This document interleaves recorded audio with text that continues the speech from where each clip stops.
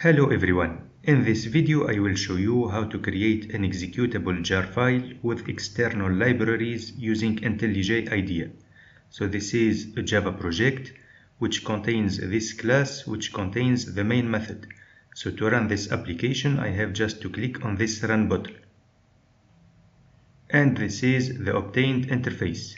Now I will show you how to create the executable jar file. So let's close this application. Then let's go to File, then Project Structure. Then we have to select Artifacts. Then we have to click on this plus button.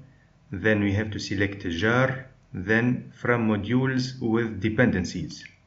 In this window it is necessary to select the main class, so let's click on this button. So in this project I have two classes with the main method, so I need to select this class, so let's select it and let's click on OK. Also it is necessary to select this option which allows IntelliJ IDEA to include all the external jar files into this executable jar. Now let's click on OK. So the executable jar file of our application will be created into this folder. Now let's click on OK.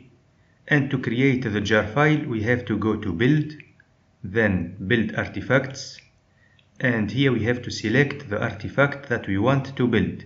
Also we have to click on Build. So after a few seconds the jar file will be created and it will be saved into the folder called Out, into the folder called Artifacts. So this is the folder that contains the jar file and this is the jar file.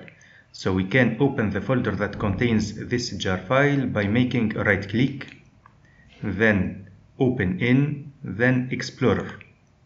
So this is our jar file. We can put it on the desktop.